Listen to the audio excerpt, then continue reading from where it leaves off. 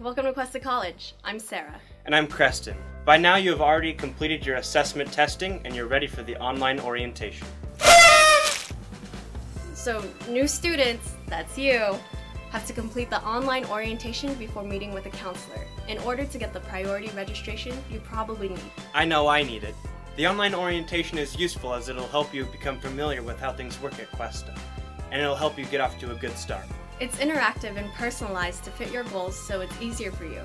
And if you haven't chosen a career path like this girl, no worries. The online orientation will guide you and give you access to resources that'll help you plan and explore a career path that's right for you. It helped me pick classes for my first semester, and more importantly, it had all the information tailored to my needs and interests. But make sure to keep your assessment test scores handy, because this will help you when choosing classes. If you are a SLO County High School senior, just a reminder, completing the online orientation is a requirement to receive the promised scholarship. I think you're ready. Log on to My Cuesta and click on the online orientation under the student tab. Log in here and follow the instructions to get started with your online orientation. Click on the next video to learn about SEP. Wait, what's an SEP? Click on the next video to find out.